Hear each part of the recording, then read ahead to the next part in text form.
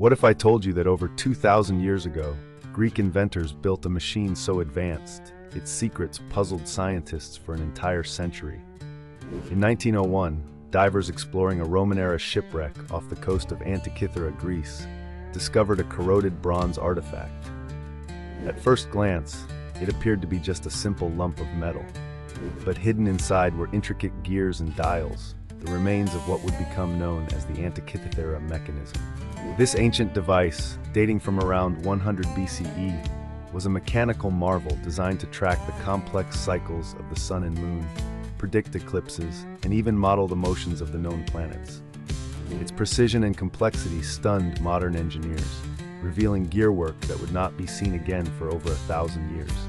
For decades, the true purpose of the Antikythera mechanism remained a mystery until advanced X-ray imaging uncovered its sophisticated inner workings.